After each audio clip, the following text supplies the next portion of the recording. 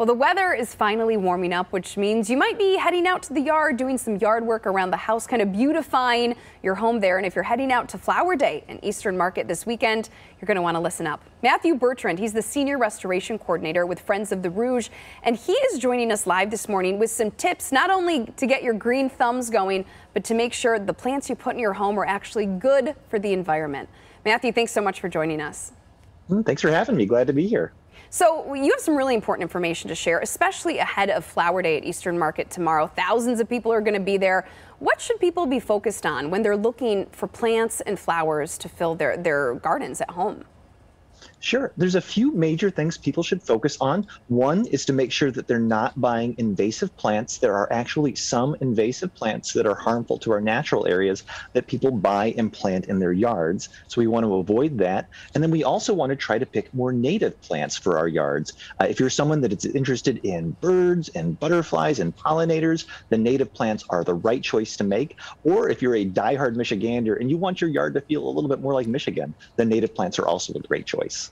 And I've heard that sometimes invasive plants or invasive flowers, they're gorgeous. They might look beautiful, but maybe not do so many beautiful things to the environment. So how do you know which ones to avoid? Is it as simple as asking the vendor, hey, where does this grow?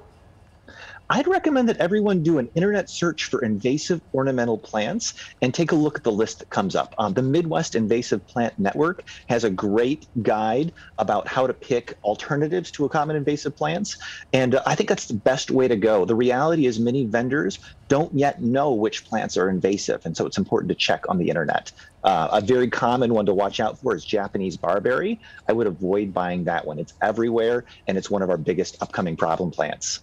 Now, you mentioned, Matthew, wildlife and why having native plants in your yard is good for wildlife. Can you elaborate on that a little bit? Absolutely. Well, so if you want butterflies, if you want birds, it's helpful to think like these animals. So birds are looking for insects to feed their nestlings. 95% of the food that a baby bird eats are insects.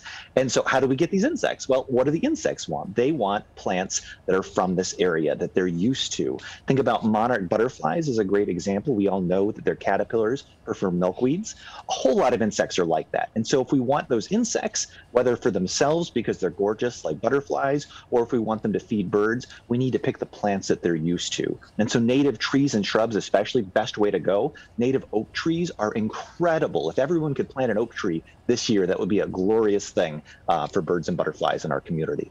And speaking of taking care of our plants, native plants typically, they need less water and maintenance. Why is that? Well, so many of them are very adapted to pretty harsh environments. So they're not plants that need a lot of babying and nurturing to survive. They're pretty hardy plants. And so if we're picking the right plant for the right place, then those plants are going to be relatively low maintenance. In the Midwest, and I know you mentioned one plant to kind of be on the lookout for, are there certain invasive plants, invasive flowers that around this time in Metro Detroit tend to wreak havoc on local waterways, like the Rouge, for example? Yeah, I'd say a plant that folks should really keep an eye out for that's already out there is garlic mustard. That's one that got brought over 100 years ago by European settlers. It was a pot herb, people like to eat it, and now it's displacing trilliums and many of our other spring wildflowers. And it's one that shows up in many people's backyards. It's super easy to spot, super easy to pull, and so it's one that folks can make a big difference on right in their own backyard. Really important tips, and I know a lot of our viewers are eager to head to Eastern Market tomorrow for Flower Day, so this is really helpful information prior to that. Thank you so much, Matthew Bertrand with Friends of the Rouge. We appreciate your time and all this insight. Thank you.